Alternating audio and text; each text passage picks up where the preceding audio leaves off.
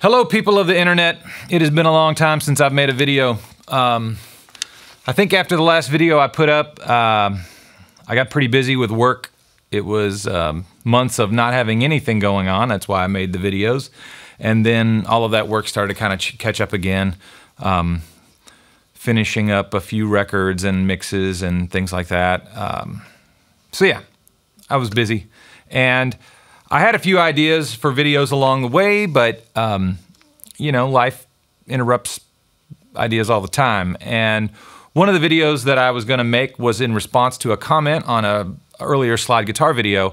In that video, I had made a reference to saying something like play little bits and pieces of scales around the slide position that you're in. And so I thought I would make a video about playing scales on slide guitar and how, if you understand the harmonized, let's just say the harmonized major scale as it applies to playing blues type music, that you can apply some of that, you know, to your linear and melodic slide guitar playing. So one of the easiest ways to start playing scales on a slide guitar is just go with the tonic string, the third string in open G, which is what this guitar is in. Open G is D, G, D, G, B, D, okay?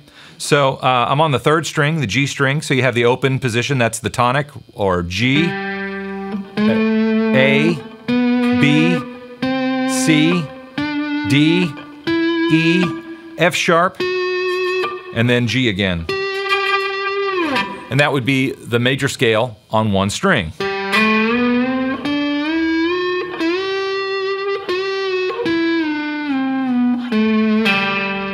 Up and down the scale, or 0, 2, 4, 5, 7, 9, 11, 12.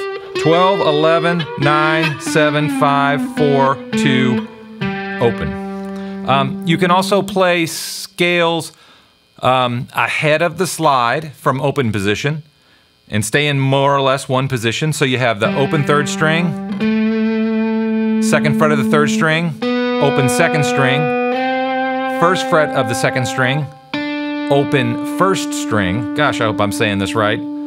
Second fret of the first string, fourth fret, and finally the fifth fret. Or G, A, B, C, open D, E, F sharp, G, G, F sharp, E, D, C, B, A, G. And you can keep going down. Whoops. F sharp. On down to the open low G. Those two strings are parallel as far as the scale is concerned.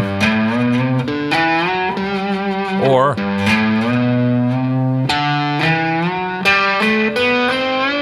whoops. Third fret is replicated on the open string. Third fret of the second string is replicated on the open string. Anyway, those are some ways you can play an open position scale in the key of G. And if you're in blues, you're going to have a flatted seventh.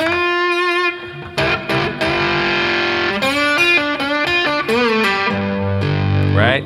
So what I'm doing there is I'm playing the fifth and the seventh scale degrees. So you got the D, and then whatever that would be, F natural.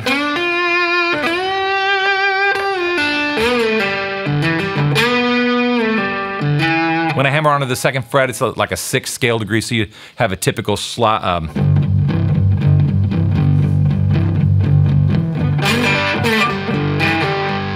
You know, that kind of business. That's a whole other technique. All right, so to go up to 12th position, you can play notes behind the slide to complete a scale. If we start on the third string, the G, then you can fret the second string at the 10th fret, then slide on the 12th fret, and then 10th fret of the first string, and then slide on the 12th fret of the first string. That's just a 1, 2, 3, 4, 5 type of thing. You can also get that flat third in there.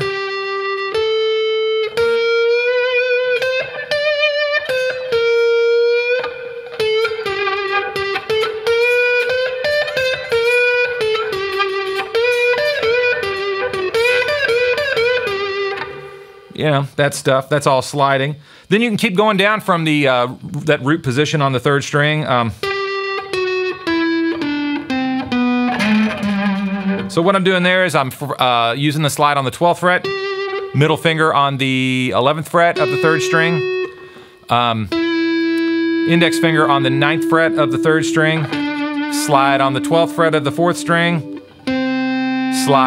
index finger on the 10th fret, index on the 9th. Then you have to slide up to the 14th fret of the low G, and then down. So, whoops, I cheated and used my slide on the major 7th. Anyway, these little bits and pieces of scales,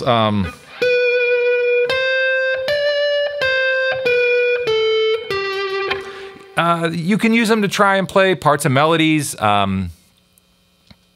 You know, anything you can do to make your slide guitar playing a little less dust my broom and a little more, you know, like a melodic instrument, you know, like a voice or a violin or something. And because you can play double stops and have open strings, it really does lend itself to the unique characteristics of the slide.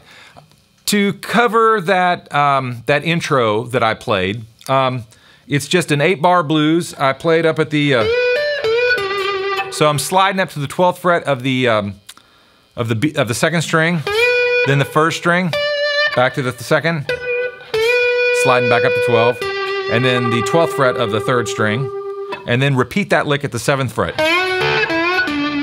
All right? The next lick is a little more tricky.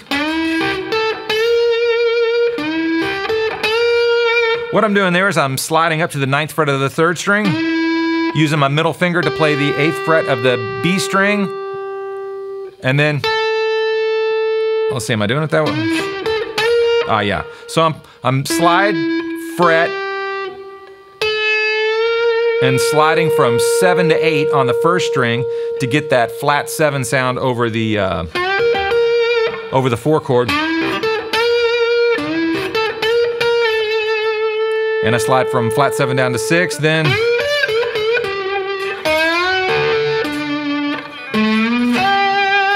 and what I did there is just repeat that opening lick with a double on the 3rd, same as the beginning, and then probably open G, slide from 2 to 4 on the G string, and then a quick slide up to the 5th fret of the 1st string to play the tonic. And that little walk down, that's just 12, 11, 10, 9. You know, you can explore this as much as you feel inclined to. It's a technique I've been using for a long time, and I probably don't get to play it as often as I would like, but when I get in a mood or I'm working on a record or something that's got a bunch of slide guitar, then I really start to spin out the ideas again. So these are a few things I've been messing with on a record I'm working on with somebody, and maybe they'll be of use to you.